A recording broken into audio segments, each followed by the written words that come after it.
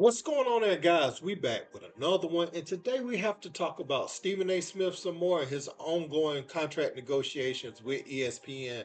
As you all know, you've seen Stephen A. Smith on many platforms doing interviews talking about knowing his worth and how the two sides are kind of going back and forth on numbers. And Stephen A. Smith said he don't want what happened to him many years ago where they let him go to happen again without a backup plan. And also he wants to get top dollar and make sure that they know what he's worth. But now the co-workers have a new nickname for Stephen A. Smith according to the US Sun, and they're saying that Stephen A. Smith is being selfish throughout these negotiations. Now we're going to get into this article a little bit. It says that people, journalists that is, that's working on the show more specifically, is calling Stephen A. Smith Mr. Greed, and they mocking his desire to earn 25 million from the company. 25 million annually, that is.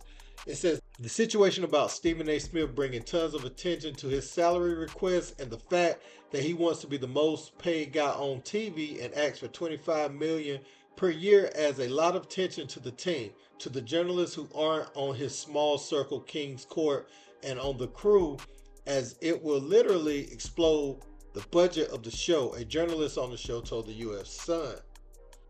Him going to do interview and public appearances in tons of places and events so often, speaking about himself, and his request so often is seen as him campaigning for himself. The Stephen A. Smith circus on tour, as we call it now, between us, as it is getting pretty ridiculous, and a lot of people are very mad at him and pissed.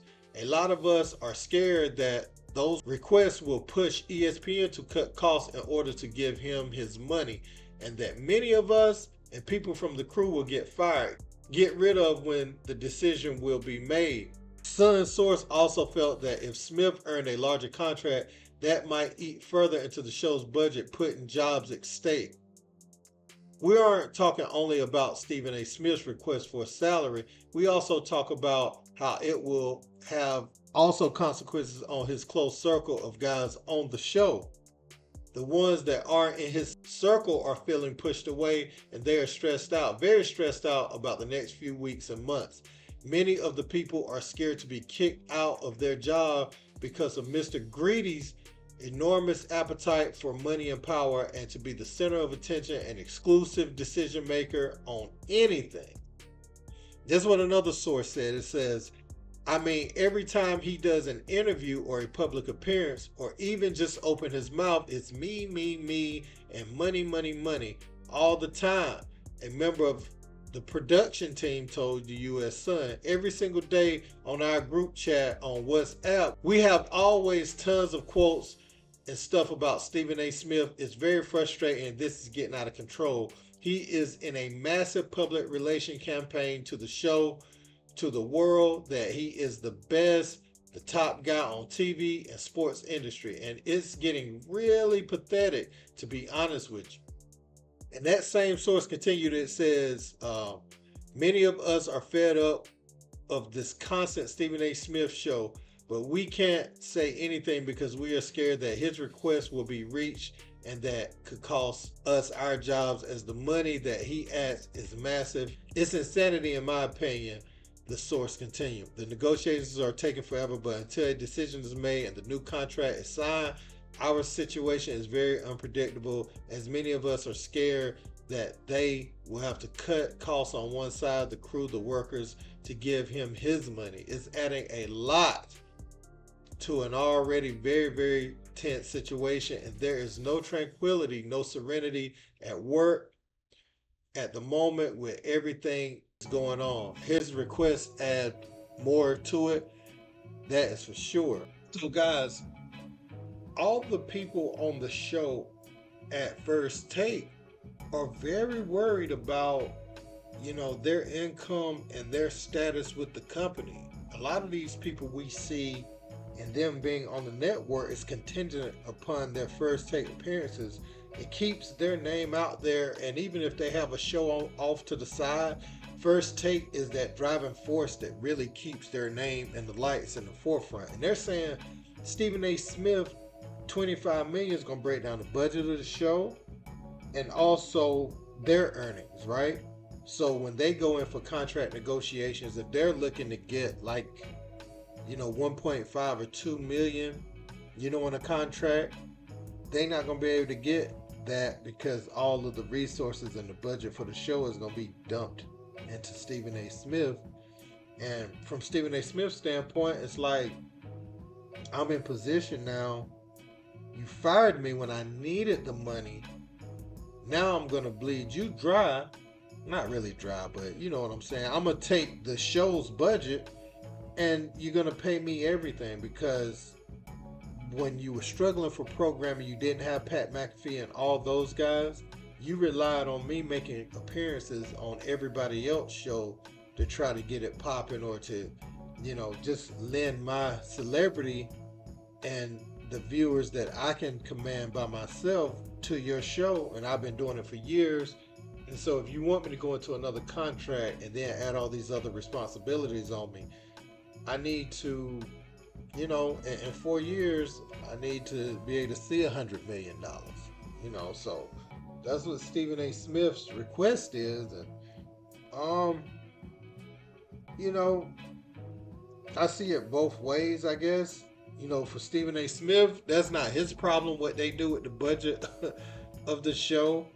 But to the workers, and I was wondering why we weren't seeing like Monica McNutt and them as much lately. But some people are probably planning, they next move outside of that. I know Monica works for MSG. She got a lot of jobs that she does, covers the WNBA, so she may be straight.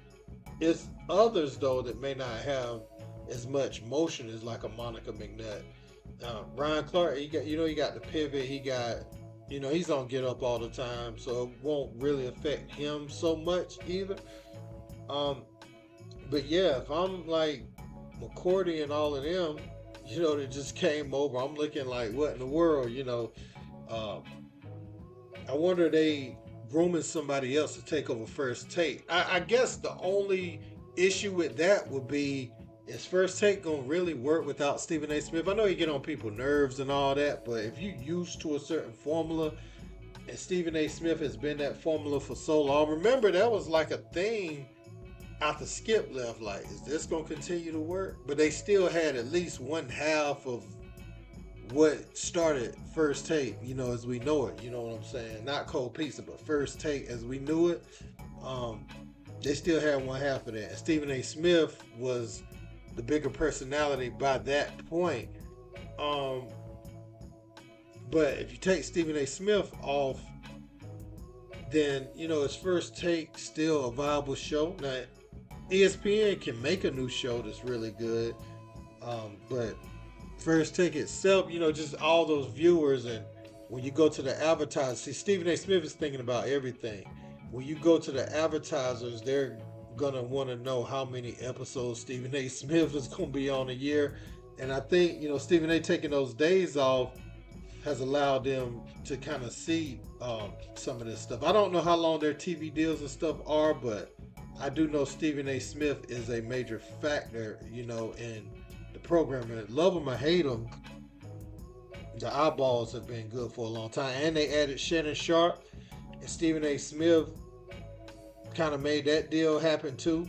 Really went to bat for him behind the scenes, and they agreed with Shannon Sharp. My only thing is, why haven't we heard the details of Shannon Sharp's deal? Is it like a handshake agreement, but he ain't signed nothing? Is he waiting to see what happens with Stephen A. Smith? And I know like people around there have been talking about Shannon too. So if you look at the resources that's going to be dumped into Stephen A. Smith and Shannon Sharp over the next few years, the format may have to change. You may have to go to like a 2-man show where you invite guests on. I don't know what they're going to do, but yeah, man, the co-workers is really not feeling it. They're going to have to figure out some other things. But you could also say Stephen A. Smith brought in a lot of the journalists on the show to give them that opportunity as well.